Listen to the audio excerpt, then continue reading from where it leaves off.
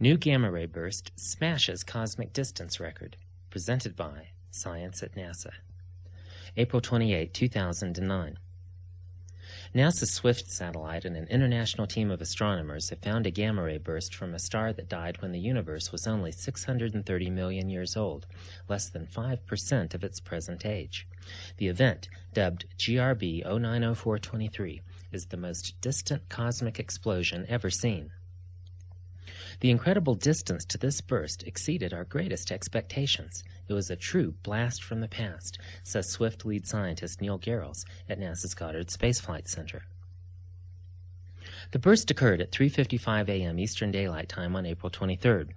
SWIFT quickly pinpointed the explosion, allowing telescopes on Earth to target the burst before its afterglow faded away.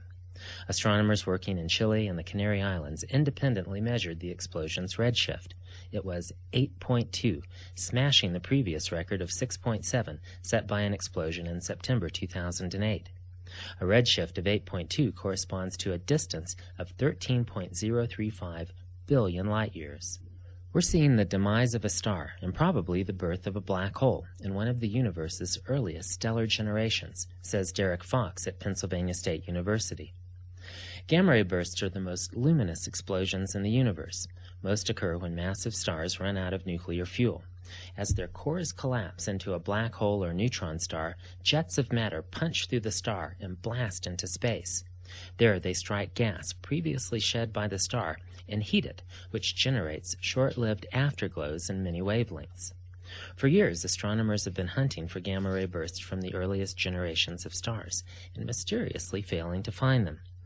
The detection of GRB 090423 is an important milestone in the quest to locate bursts in the redshift range 10 to 20. Within 3 hours of the April 23rd burst, astronomer Neil Tanvir and his colleagues reported detection of an infrared source at the SWIFT position using the United Kingdom's infrared telescope on Mauna Kea in Hawaii. At the same time, Fox was leading an effort to obtain infrared images of the afterglow using the Gemini North telescope on Mauna Kea.